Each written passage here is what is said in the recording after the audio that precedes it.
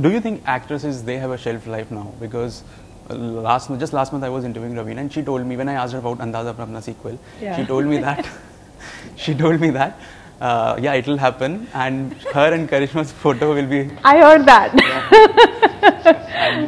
Well, I really thought that was very witty and hilarious and intelligent. So, hats off to Raveena, which is quite accurate. Yeah. You know, yes, actresses unfortunately do have a shorter shelf life than the actors, and but that's how it is. But you know, the good part is that after a certain age, you don't depend, and especially nowadays, you don't really need to, for a movie like how Dear Maya is, you don't really need a hero and a heroine, you know. So